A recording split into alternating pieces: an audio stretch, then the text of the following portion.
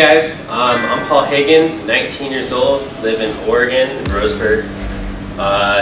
Started training bodybuilding wise about 3.5 years ago in high school.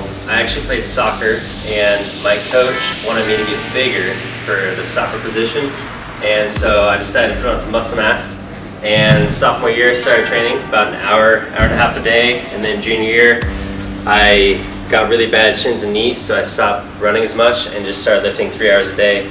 Been doing that for about 3.5 years now, and now I compete for physique and bodybuilding competitions. I won my first competition last year at 7 Feathers, and that was for junior bodybuilding, and I plan on doing that again. That's October 19th, coming up in 2 months. I'm going to start competing for physique, and I do fitness modeling on the side. I have a book cover shoot at the end of August, and that's my first publication officially. With my YouTube channel, I'm going to upload my workouts, different regimens I do to switch it up, muscle atrophy, and put on some serious mass quickly, and then cut up very quickly on top of that. A lot of competition prep ideas or just modeling shoot prep ideas.